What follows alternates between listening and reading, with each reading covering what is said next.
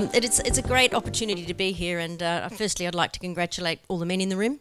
Thank you for coming along, and the reason why is because this is about a conversation. It's more about a conversation than it is about anything else, and you can't have a conversation about gender equity when you're only having that conversation with one part of that gender equation. So when we get to 50% of the room being men and 50% of the room being women, when we're talking about these kind of issues, we'll be starting to make some inroads. So congratulations to those brave souls that are here today. To the rest of you, great for your interest as well. And when reflecting upon what I was going to talk about today, because my leadership journey has been quite an unusual one, and there's been lots of twists and turns, as Elaine said, lots and lots of ups and downs, and lots of big leaps forward, and in particular lots of very, very steep learning curves. But I reflected on what is a good leader. Before I thought about what was a good women leader or male leader, what's a good leader? And of course inclusivity is part of that. The leaders that I reflected upon in my experience that are very good leaders are those that are inclusive. They're those that do look at diversity as being a benefit to the input to the process rather than a pain in the neck. Those that actually thought that the community was important in what they were doing were ones that actually were stronger leaders than others. And then I reflected upon, well, what commenced me on a journey to be a leader? Did I wake up one morning and go, I'm going to be a leader and I'm going to try and be an inclusive leader, I'm going to do it? Well, not at all. But I grew up in a family where it was imperative on each and every one of us, drilled into us from a very young age, was to be the best that you possibly could and enable those around you to be the best that they possibly can. Which is the second part of it is probably more important than the first part. And when I reflected upon that, I thought, well, yes, you know, in everything that we did, for example, if I played sport, and I played lots of sport as a youngster, my mother encouraged us not just to play sport, to be involved in that sport, to be on the committees of those sports, to be umpires, to be the ones organising the food, the ones organising the carpooling and those sorts of things, to enable everyone else to be part of the process. I was also lucky enough to be born with an innate sense of curiosity, and my favourite word as a youngster growing up was why. Why are we doing it this way? Why are we doing that way? Why wouldn't we do it that way? And I just wanted to fix things. So as my leadership journey started at a very young age, and that journey was about a sense of curiosity, a sense of fairness, a sense of actually ensuring that everyone around me could be the best that they could at the same time as me being the best that I could. It didn't mean I wasn't competitive.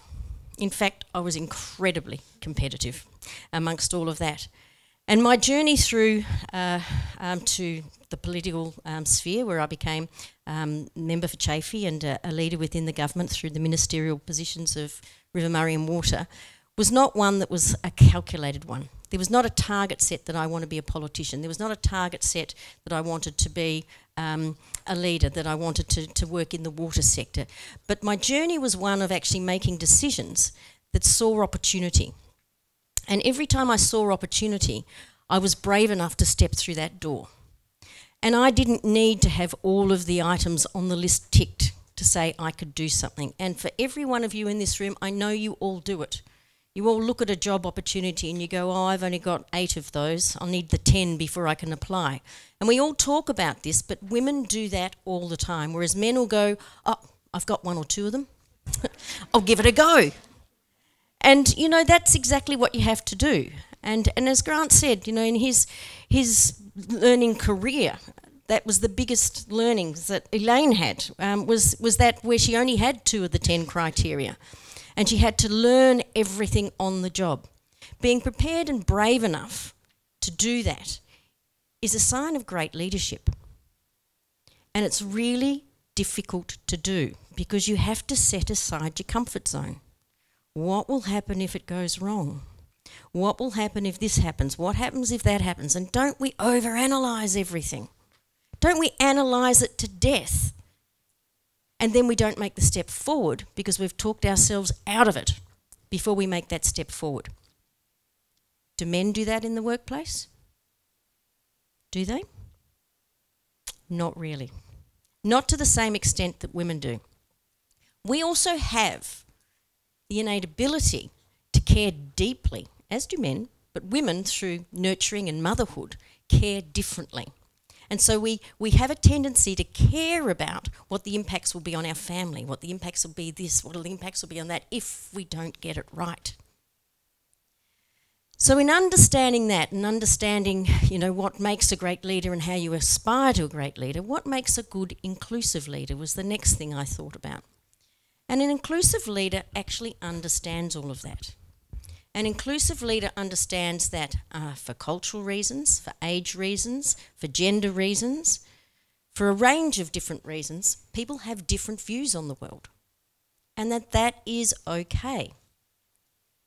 One of the greatest failings in our political sphere at the moment is that everyone is pre-selecting people that are in their own likeness, and they're afraid of diversity. They're afraid of the inclusiveness that diversity brings to the decision making. They're afraid if they don't all think the same, that's death in politics. When in actual fact, it's healthy that they don't all think the same.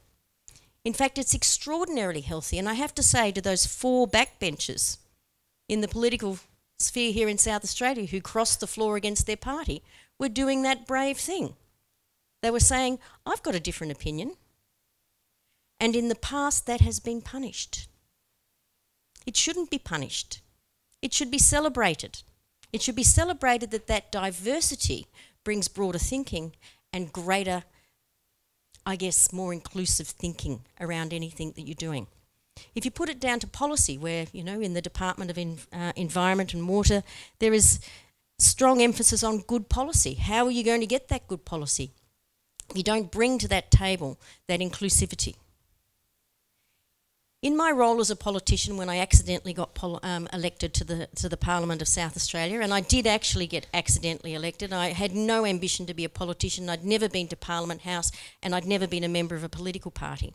So getting accidentally elected in the second safest seat in the state with absolutely no chance of winning that seat, and a whole range of things led to that, not necessarily my activity in the election campaign. I just happened to be the right person in the right place who did, I guess, a number of things that struck a chord. Getting elected and then finding that I had to be a politician and learning what a politician did was a hugely steep learning curve. But in that hugely steep learning curve, throw into the fact that I became a mother for the first time and the first member of Parliament in South Australia to give birth to a baby as a sitting member, and then find out that I also had the balance of power. So you want a learning curve, and that's a big learning curve. Did I have any of those boxes ticked to do that job before I stepped into it? Absolutely not. What I did have, though, was experience in leadership that was very inclusive and enabling those around me to be the best that they could. So I learned very quickly that I needed to make sure I surrounded myself with people who thought the same, that thought that their job was also to make others be able to be the best that they can. And in doing that, I thought to myself, I can't be an expert in anything. And I'm not an expert in anything. I didn't go to university. I have a similar story to Elaine, only I made it to the end of the first term and I dropped out. And so I didn't have that highly educated approach to things, but I had the approach to life of giving it a go. And giving everything a go and learning on the job. So I didn't learn at university, but I learnt on the job. Through successive jobs, I moved through one thing to the next thing to the next thing. By the time I landed in politics, I had learnt very well that you didn't have to be an expert to be good at what you did. You just needed to know where the experts were. And there's plenty of people out there who are experts. And if you surround yourself with experts and diversity of opinion, you get a broader perspective. And having a broader perspective enables you to ask those questions that other people wouldn't normally ask. If you're locked into a very small and narrow trajectory in your thinking, you're not going to be able to have that inclusive thinking about what you do.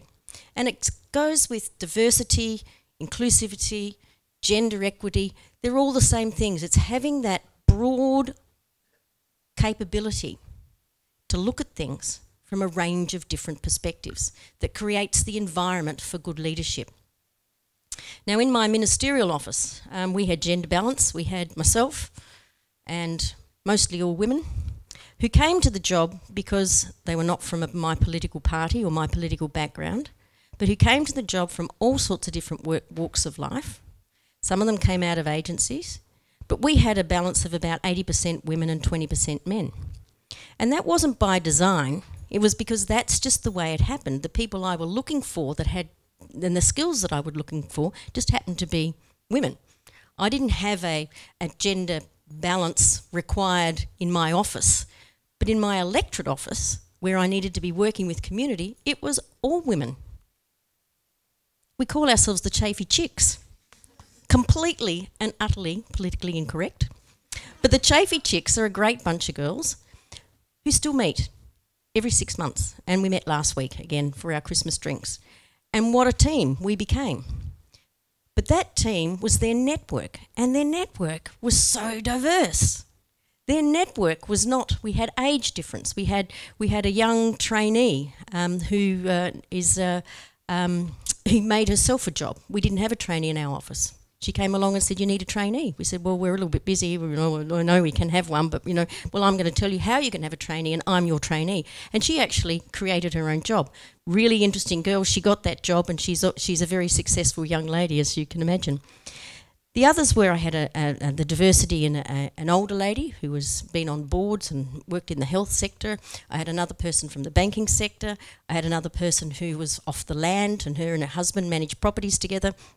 And then we had someone else who worked in natural resource management. And so we had a diverse range of backgrounds, and we had a diverse range of ages. We didn't have a diverse range of gender. And I've often reflected upon that and saying, well, did I have an unconscious bias when I was employing? I probably did. And that unconscious bias led to the group that I had in my office being very constructive. But I also then used to think, well, what am I missing if I've got all women in my office? Where am I going to get the other perspective from? And so we set up a range of groups within the community that included all men groups, mixed groups, and young groups and old groups that fed into what we were doing. So being part of the inclusive leadership was about accessing that diversity that I didn't have in my actual immediate vicinity within my office. I guess in closing my remarks, the things that I look back in regard to my leadership roles over the years, the things that stick in my mind most are, you are generally your own worst enemy when it comes to these issues, whether you're a man or a woman. And that if you look to change yourself first. And don't look critically upon others for the way they act. Show others respect for their opinion, yet don't have to agree with it.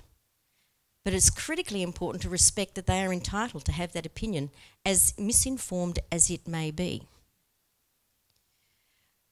And in politics, that's critically important, because that ability to be able to acknowledge that it's okay for people to have differing opinions, and it's even okay for them to be not necessarily as flexible in the way that they think about things, because they're a product of their environment.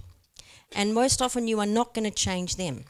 But if you want to change what's happening around you, is you have to actually learn to find a way around them, through them, over them, or look at how you can actually manage that particular attitude in your environment and your work.